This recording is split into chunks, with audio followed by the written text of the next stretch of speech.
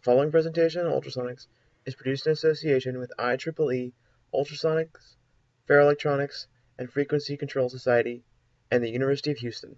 We'd like to acknowledge the following sources for their pictures and video content. This presentation will cover ultrasound around us, what is ultrasound, how does ultrasound work, how to produce ultrasound, and applications of ultrasound. First we must ask, is ultrasound all around us? How far away is it, and how will we detect it?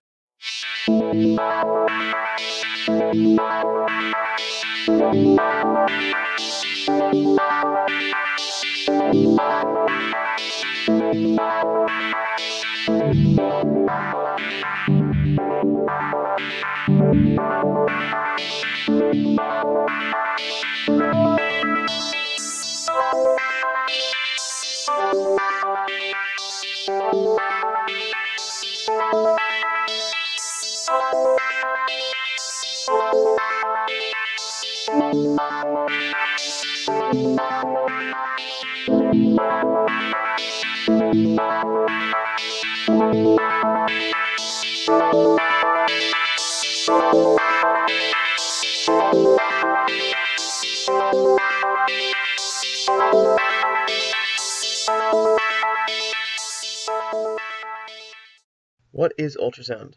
Ultrasound is a blend word that combines the Latin root ultra, meaning beyond, and the English word sound. Sound waves with frequencies above the audible range, i.e. around 20,000 Hz, are considered ultrasonic waves. The chart below shows a range for human hearing and how it compares to ultrasonic waves. Before we dive too deep into the properties of ultrasonics, we need to talk a little bit about waves. Two important wave categories, longitudinal and transverse waves, shall be discussed here in a minute. It is also important to note the speed of sound is dependent on the properties of the media through which it is traveling. In a longitudinal wave, the disturbance that makes up the wave is along the direction in which the wave travels. Longitudinal waves are also referred to as compression waves. In a transverse wave, the disturbance that makes up the wave is perpendicular to the direction in which the wave travels.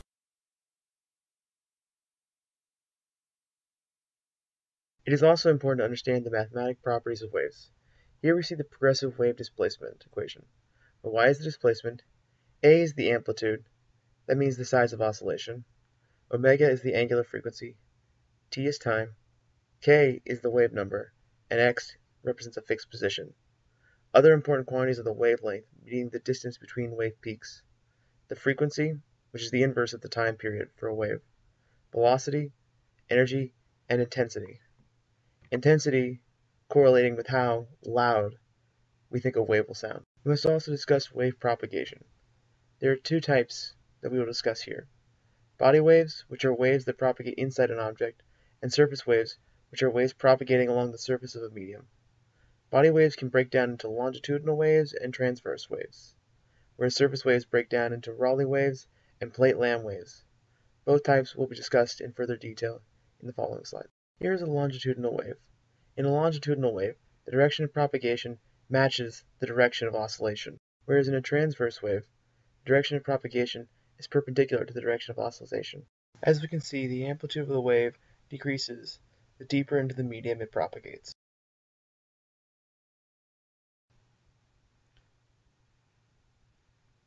Here we see a plate-Lamb wave. Plate-Lamb waves occur for a thin plate with a thickness less than 3 times the wavelength.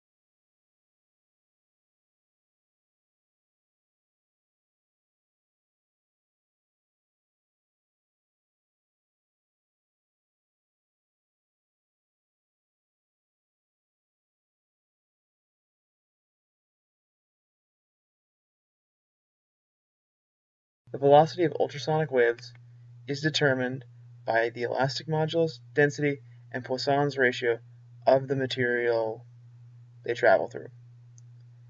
The following shows three equations for the velocities of different types of waves. These include longitudinal wave, transverse wave, and surface wave. Attenuation is defined as the rate of decrease in energy when an ultrasonic wave propagates through a medium. Material attenuation depends on material properties. Below we can see the attenuation coefficient. If the attenuation coefficient is large, it means it is very hard for an ultrasonic wave to propagate through the medium, whereas if it is very small, it means it's very easy for the wave to propagate. There are several types of attenuation. The first is scattering, which is due to a change in the acoustic impedance by the presence of grain boundaries, inclusions, pores, or grain size. Absorption, which occurs because of the heating of materials, dislocation dampening, or magnetic hysteresis. Dispersion, which occurs because of the frequency dependence of the propagation speed. And transmission loss, which is due to surface roughness and coupling mediums. Diffraction, which can be defined as spread of energy into high and low energy bands due to the superposition of the wavefront. Here we see two types of diffraction, near field and far field. In these equations, little d is defined as the field length for either near field or far field. Big D is defined as the diameter of the transducer used in these experiments, and lambda is defined as the wavelength. To measure the spreading angle of the beam, we see that sine theta is equal to 1.2 times the wavelength over the diameter of the transducer. Acoustic impedance is the resistance to the propagation of ultrasonic waves through a material. The impedance is defined as Z, which is a function of density times the acoustic velocity of the material. These are given for any material and only depend on that material's properties. Here we see that the reflection coefficient, showing how much reflection occurs, and the transmission coefficient of the wave, showing how much of the wave is actually transmitted through a material, are both functions of the impedance. Therefore, they are also functions of the density and the acoustic velocity of the two mediums. The reflection and transmission coefficients can also be related to Snell's law, which says that the ratio between the acoustic velocity of one medium divided by the other is equal to the sine of the angle of incident divided by the sine of the angle of reflection. The total refraction angle is a function of the two mediums' acoustic impedance and the two mediums' densities, as well as the acoustic velocity of the medium through which it's refracted. When two longitudinal reflections are incident at the boundary between two materials, A and B, two reflected beams will be obtained. This excites different types of ultrasonic waves, as can be seen in the image below. Ultrasonic waves can be produced using the following two methods: the magnetostriction generator or the piezoelectric generator. In a magnetostriction generator, the magnetostriction effect is observed. Here, a ferromagnetic rod like iron or nickel will be placed in a magnetic field that runs parallel to its length. This field will cause the rod to experience a small change in its length. This is called magnetostriction effect. This change in length, either increase or decrease, produced in the rod depends upon the strength of the magnetic field, the nature of the materials present, and is independent of the direction of the magnetic field applied. In the diagram is the layout for a magnetostriction oscillator. It has a ferromagnetic rod in the center, a variable capacitor C to control the strength of the field, and two coils, L1 and L2, wound in different directions around the rod.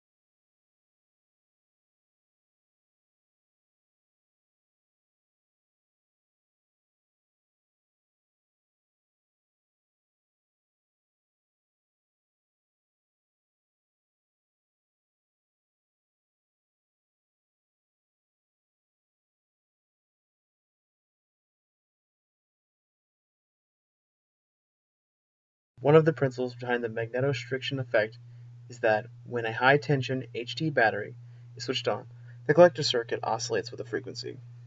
This frequency is defined as 1 over 2 pi times the square root of the length of the coil and the capacitance.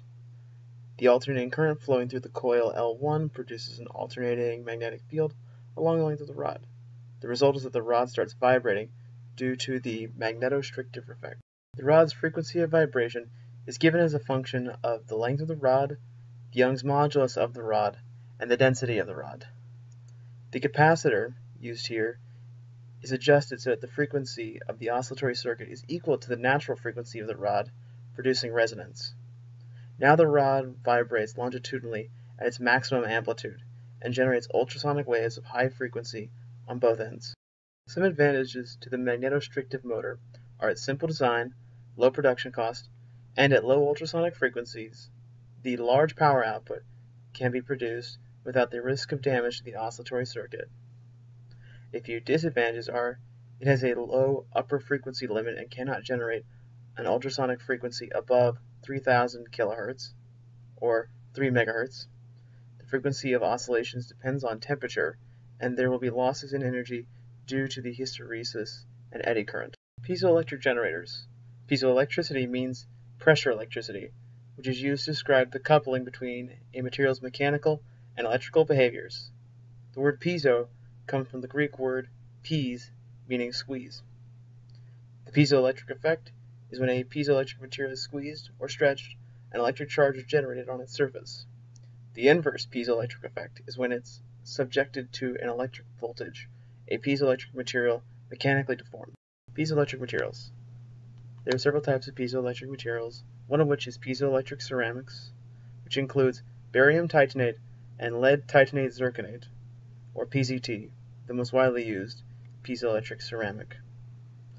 For these materials, the composition, shape, and dimensions of piezoelectric ceramics can be tailored to meet the requirements for a specific purpose. There are also piezoelectric polymers, such as PVDF film, and piezoelectric composites, which combine piezoelectric ceramics and polymers to attain properties which cannot be achieved in a single-phase material. Below is the circuit diagram for a piezoelectric oscillator, the properties of which are explained in the following slide.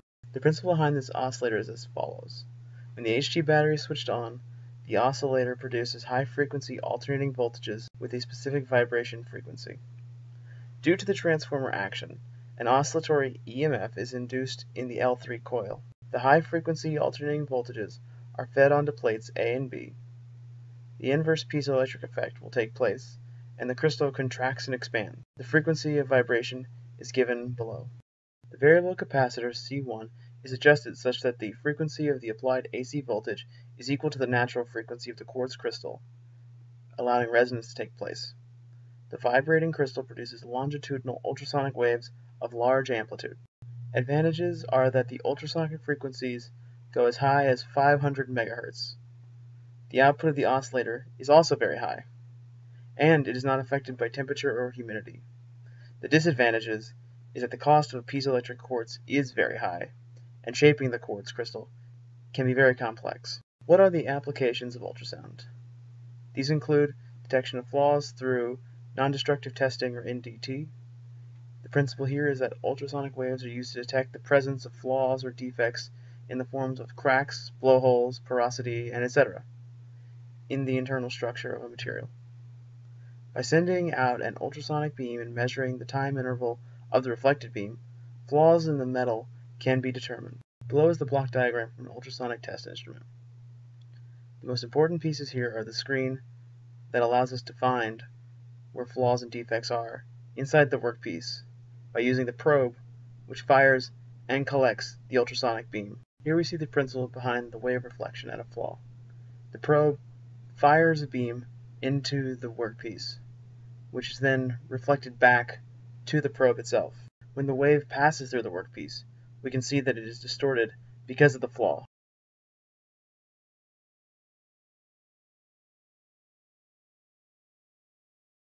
In plate testing, an initial pulse is fired into the plate at one intensity level. and the backwall echo is returned at a different intensity. If a flaw is detected, it will come back with a different intensity from the other two, and its location can be determined this way. By comparing the differences, wall thickness due to corrosion can be determined similarly by scanning around a circular surface and seeing how long it takes for the reflected beam to return. Through transmission testing allows locations of flaws to be determined by comparing the intensity of a transmission signal that goes all the way through a workpiece to that of one that hits a flaw. By using the sound path and probe angle of a beam fired into a weld piece, the depth where lack of fusion occurs inside of a weld can be determined using a series of simple calculations. Many of the tests described are called straight beam inspection techniques. These allow for direct contact, either through one or two elements, those with a fixed delay, by using through transmission, or immersing the workpiece and the probe inside of a fluid. Another use for ultrasonics is in ultrasonic drilling, which allows holes to be made inside of hard materials such as glass or diamond. For this purpose, a suitable drilling tool bit is fixed at the end of a powerful ultrasonic generator. A slurry is placed around the drill bit and the plate where the hole is to be made. An ultrasonic generator causes the tool bit to move up and down very quickly, and the slurry particles below remove the material from the plate. This process continues until a through hole is drilled. The following video will demonstrate ultrasonic drilling.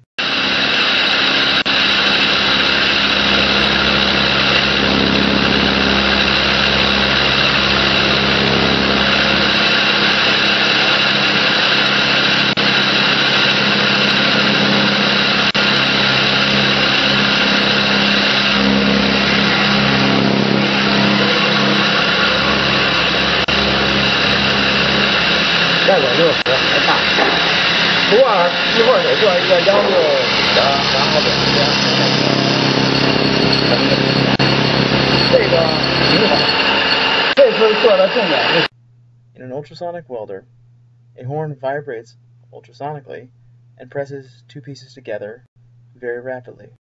This is known as a cold welding process. Ultrasonic welding. Ultrasonic welding is a welding technique where a solid-state weld is created by high-frequency ultrasonic acoustic vibrations on the workpieces held together under pressure.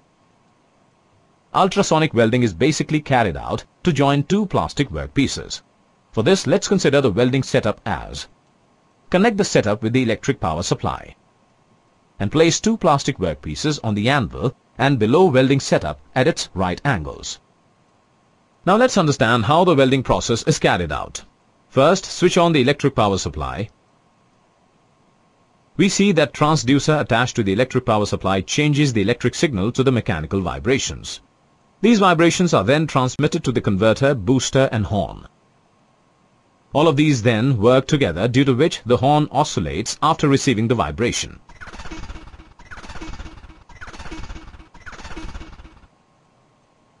Now bring the horn in contact with the upper plastic workpiece.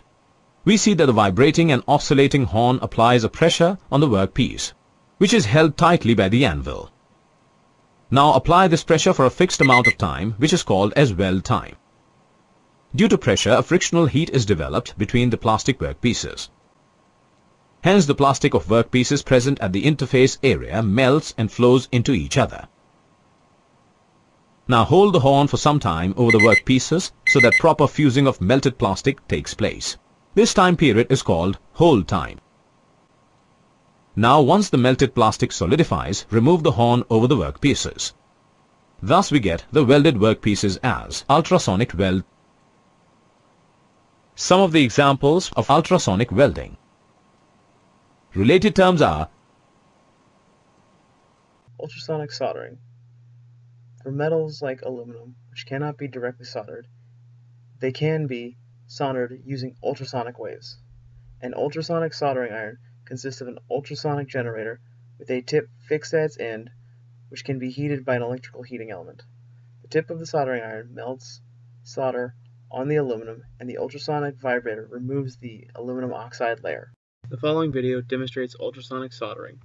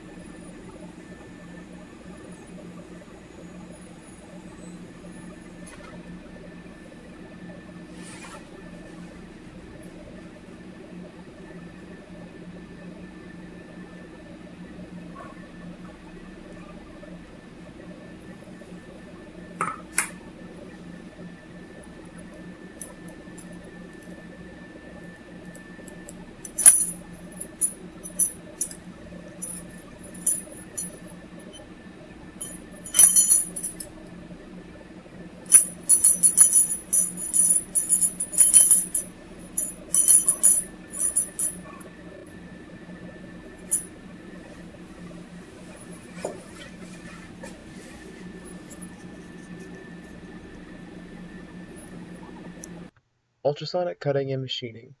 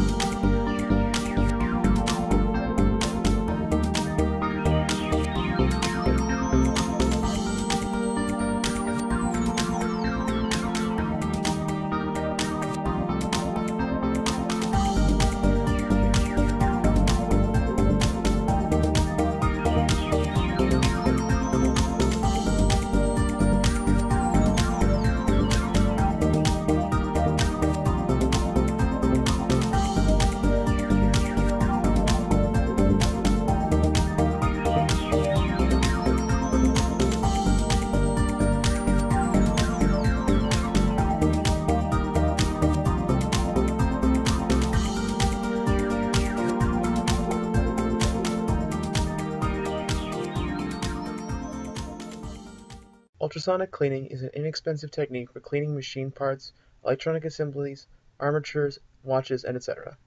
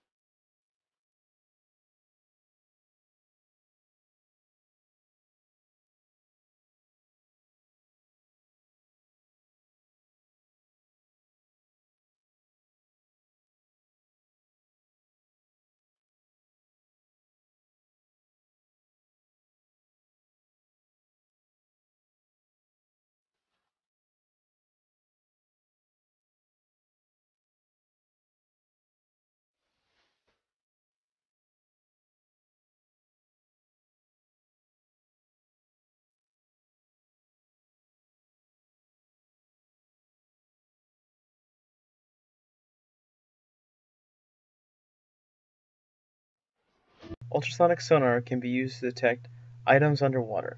The method consists of sending a powerful ultrasonic beam in a particular direction through a body of water. Noting the time interval between emission and reception of the beam after reflection, the distance of the object can be easily calculated. The change in frequency of the echo signal is due to the Doppler effect. It helps determine the velocity of the body and its direction. By measuring the time interval between the transmitted pulse and the received pulse, the distance d is equal to Vt over 2 between the transmitter and the remote object is determined using this formula, where v is the velocity of the sound in seawater.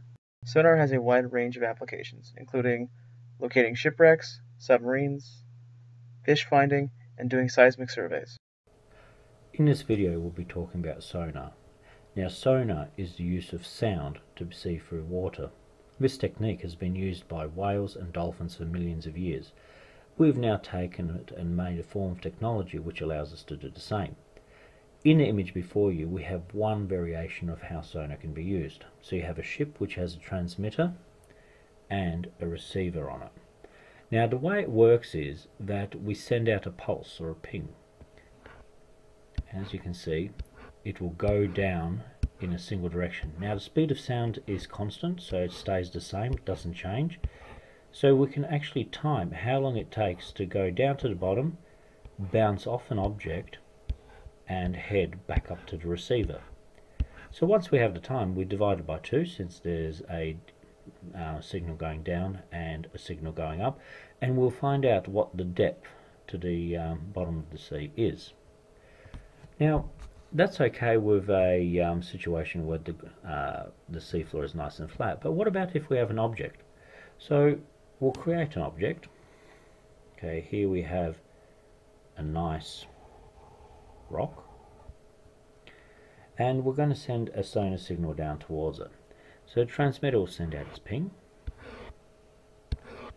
make it nice and big so it's nice and clear, and will eventually hit the object.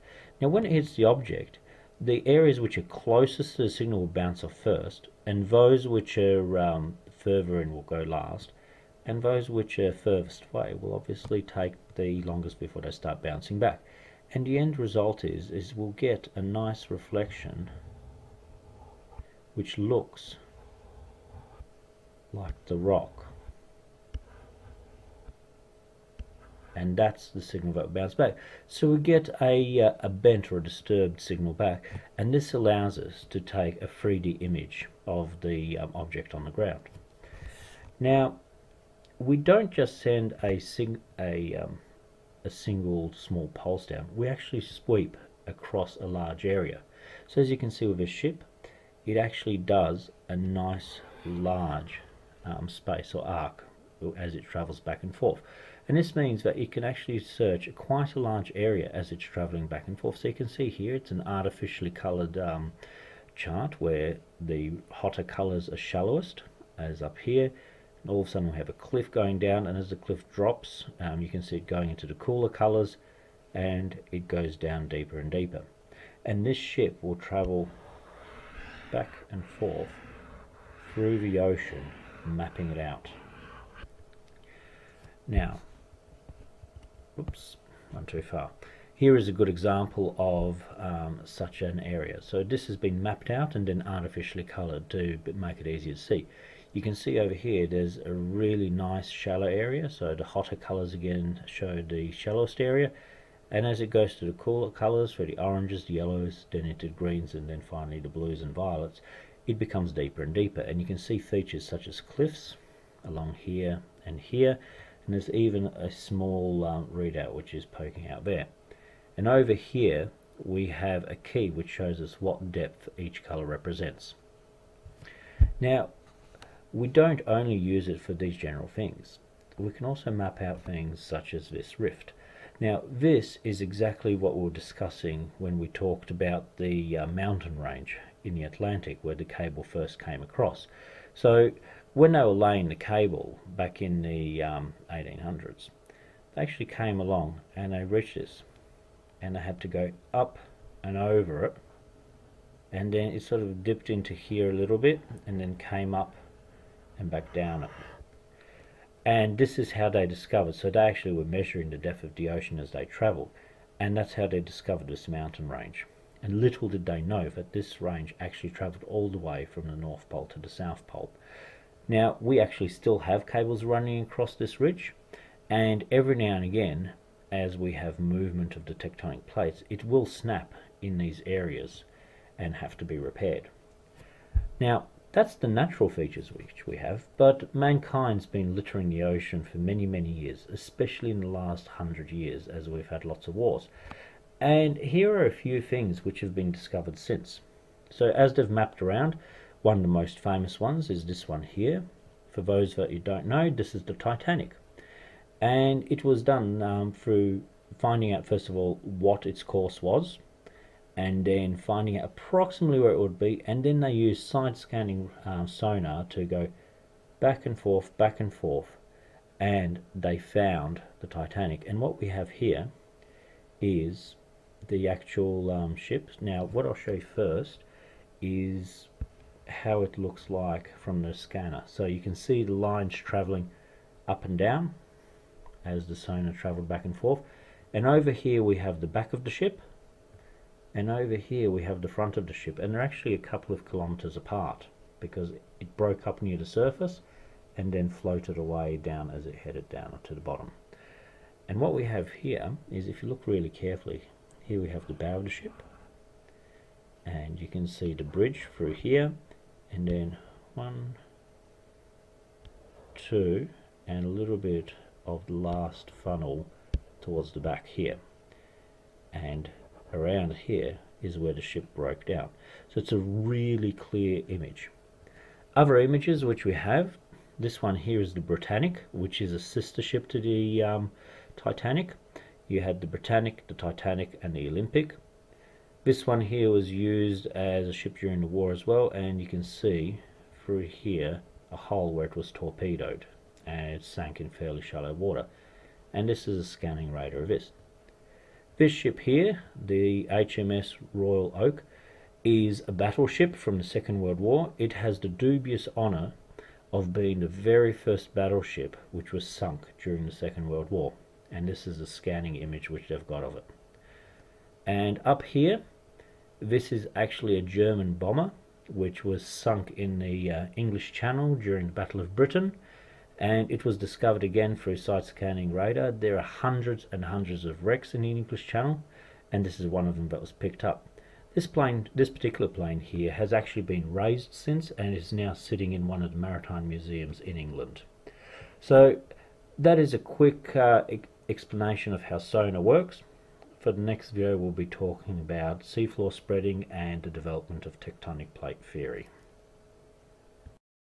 Ultrasonics also have many medical applications, including diagnostic sonography, or medical sonography, which is an ultrasonic-based imaging technique that allows us to visualize muscles, tendons, and pathological lesions, providing an idea of the structure of the human body. They also are used to visualize the fetus during routine and emergency prenatal care. 3D ultrasounds allow us to see babies developing inside of a mother's womb and get an idea of the baby's shape, size, and general properties. Another use of ultrasound is in ultrasound therapeutic applications, wherein malignant tumors and other disorders can be treated using either focused ultrasound surgery or high-intensity focused ultrasound. These procedures generally use lower frequencies than medical diagnostic ultrasound, but with significantly higher time averaged intensities. Ultrasound therapeutic applications.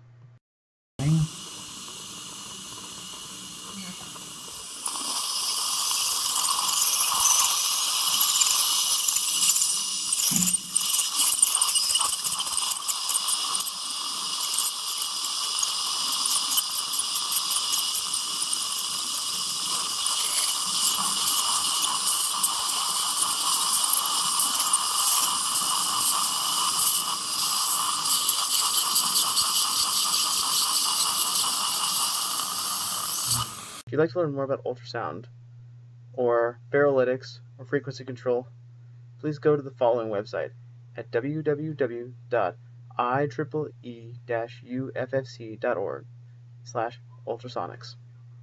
Some of the information is openly available, and some of it will require an IEEE UFFC Society membership. To join, please go to the following website at www.ieee.org/join. For more information on electrical engineering, computer science, or any other sciences and related topics, please visit IEEE's electronic library by following the link below. We'd like to acknowledge the following sources for their pictures and video content.